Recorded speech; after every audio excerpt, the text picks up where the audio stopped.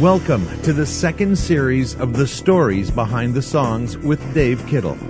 Back in 1979, Dave began a radio career at CHEZ 106 in Ottawa, which spanned 17 years. He was one of the on-air voices that I grew up listening to, and he introduced me to new music that literally changed my life. His knowledge and passion for music are inspiring, to say the least. And in this 12-part podcast, Dave talks about 8 of his favorite songs and the history of how those songs came to be. So pull up a chair and join us for the stories behind the songs. The next song I want to talk about is from one of my all-time favorite bands, The Faces. The Faces, okay. The Faces. Originally the Small Faces, London-based band, very, very mod band. Now, if you're not familiar with the whole mod phenomenon in Britain, it never caught on over here at all, but it was a big phenomenon in Britain in the early to mid 60s. The mods and the rockers were two groups of kids.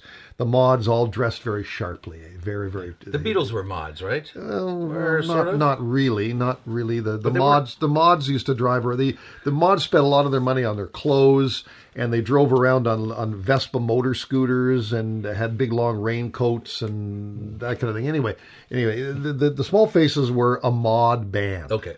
Steve Marriott, Kenny Jones, Ronnie Lane, and Ian McLagan, the original Faces. Huge band in the UK. Very, very big band. Never really made much of an impact over here. Itchycoo Park was their only hit in pretty much in North America. But they were very, very big band in the UK. Probably because they were considered a mod band, and the whole mod culture never caught on over here in North America. So that's probably one of the reasons why they. Anyway, when Steve Marriott left the Faces to form Humble Pie with Peter Frampton, the Faces carried on with 2 new members. By the name of Rod Stewart and Ronnie Wood, right, who had just left the Jeff Beck group. Right. And they changed the name to the Small Faces, and they went on a bit of a run. Very popular band, especially here in North America. Not so much for their great music. They did okay. They had a couple of hits, but because of their image, they were a great live act, and because they were so much fun to watch on stage. They drank a lot. They kibbutzed with each other. They stumbled around. They fell over each other. They were sloppy as hell, but it worked for them. Right. And they had a great front man in Rod Stewart. Now, tensions in the Faces started to arise very quickly because Rod Stewart's solo career started to become very big. He started focusing a lot more on his solo career. He'd had a couple of big solo albums, Gasoline Alley, Every Picture Tells a Story, a couple of big hits with Maggie May. Mm-hmm. And he was starting to focus on his solo career.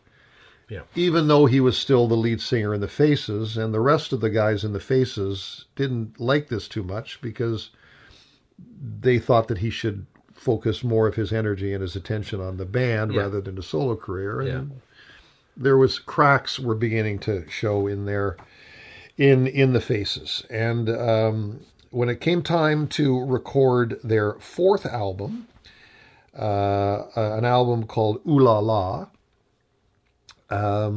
things were not going very well between the 2 groups, Rod Stewart and the rest of the band. Anyway, their producer, Glyn Johns, managed to pull the band together to make what many consider to be their best album ever. The album Ooh La La, and the title track, Ooh La La, which was one of several songs on the album that Rod Stewart did not appear on. Oh. He didn't play on it because he was, again, spending more and more time in his solo career. He wasn't getting along very well with his bandmates, so he was missing recording sessions. And so Ron Wood, who wrote the song Ooh La La, along with bassist Ronnie Lane, sang the title track to Ooh La La.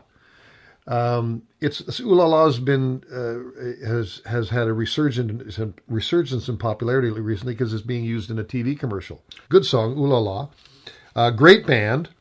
Shortly after the release of the album, Rod Stewart slogged it in the press. Didn't like it at all, and this forced Ronnie Lane, the bass player, to quit the band.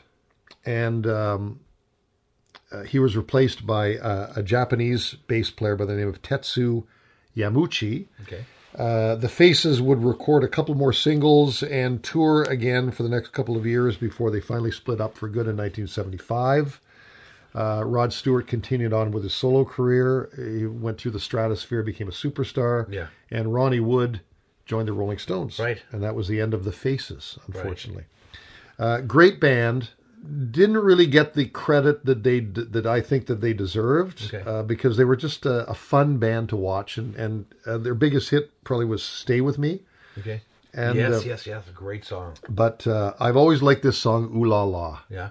One of my favorite songs, written and sung by Ronnie Wood. But a very interesting band, the Small Faces. Cool. Finally got inducted into the Rock and Roll Hall of Fame many years later, and I think one of my favorite sort of bubbling under bands of all time, the Faces and the Small Faces. Very cool. Yeah. Let's talk about arguably, I think, the greatest rock band in Canadian history. Okay. The Guess Who. All right. With all apologies to the Tragically Hips, who many think is the greatest Canadian rock band of all time. I digress. Yeah, I think it's Bachman Turner Overdrive. That's my opinion. Bachman Turner Overdrive could be up there as well. I think the Guess Who, my personal opinion, are the greatest band ever to come out of Canada, because for several reasons. And Randy Bachman was in it, so there you go. He was, yes.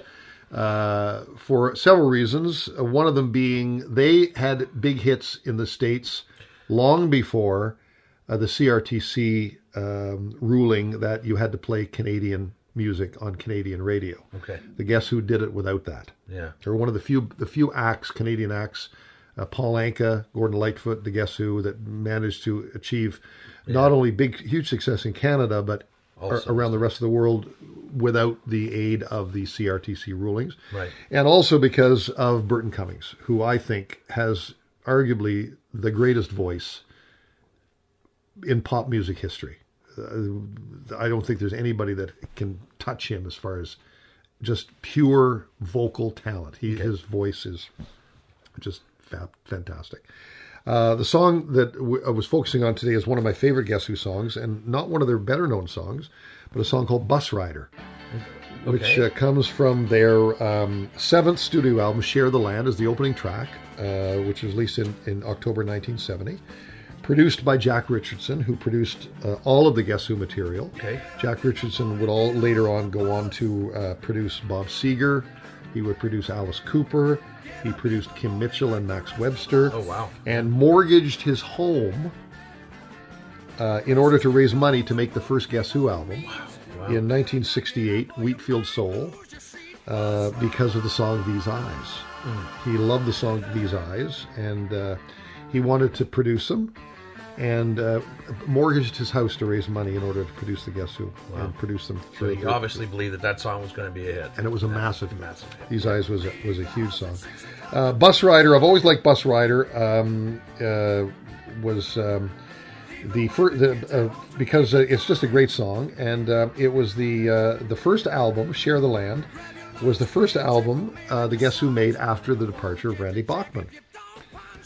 In October 1970, written by Kurt Winter, who was one of the two guitar players, he and Greg Lescue, that replaced Randy Bachman in the Guess Who. Okay. Randy Bachman is a founding member of the Guess Who. He was in the band even before Burton Cummings was. And of course, their massive American Woman album and single, which went to #1 in the United States. Both of them went to #1 in the United States. And Randy Bachman left the Guess Who shortly after that because he was a Mormon. Randy Bachman was a devout Mormon. Right. And did not like the lifestyle that the other members of the band were leading. They were taking advantage of the fact that they were a very successful rock band. Gee, what do you mean, Dave? Like they could just like sleep in the mornings and then get coffee whenever they wanted? Yeah, that and the fact that they liked to do drugs, and they liked to cavort with members of the opposite sex and that kind of thing. I was wondering if that's what you meant. And Randy Bachman didn't like that, being a devout Mormon, so that makes sense. So he decided to leave the Guess Who, yeah, and did pretty well on his own. Oh yeah, he released a solo album at first, which didn't really do very well, and then he formed a band called Brave Belt. You might remember the song Brave Belt. Yes, Brave Belt, yeah. And then with his old friend Fred Turner from Winnipeg, formed a band called Bachman Turner Overdrive. And his brother Robbie was the drummer. And his other brother Tim was the bass player. the second guitar player. Tim and Robbie were in the band early on. Yes. For their first couple of albums, and then Tim left, and he was replaced, and then their other guitar player, whose name I can't think of, it'll come to me, was with the band for the big hits, Taking Care of Business, Not Fragile. Great song. Roll On Down the Highway, all those songs. But and did very, very well with Bachman Turner Overdrive. Yeah. Very, very well. But I've always liked the song the Bus Rider by the Guess Who. The Guess Who continued on for many, many years afterwards. They had numerous personnel changes over the years. Dominic Triano later on played guitar. Dougie McDougall later on played guitar. Don McDougall later on played guitar with the Guess Who. But they had all kinds of different personnel changes over the years. They reformed in various combinations over the years. Yeah. And Jim Cale, the original bass player of the band, now owns the name The Guess Who, because he found out at one point that the Guess Who's name had never been registered. No. He found that out. It had never been registered, and so he registered it, and he now owns the name Guess Who. Wow. So Burton Cummings and Randy Bachman cannot go out, if they ever wanted to, could not go out as the Guess Who anymore. Jim Cale, who still tours around as the Guess Who, owns the name The Guess Who. All right. So he's protected then. He registered the name. Yeah. But small oversight there. Yeah. But I always liked the Guess Who, and I always liked the song Bus Rider. Great song. Cool. Great tune. You've been listening to the stories behind the songs with Dave Kittle. Join us again for the next part in this series. Brought to you by Sunholes Music. Download the latest album now at sunholes.com.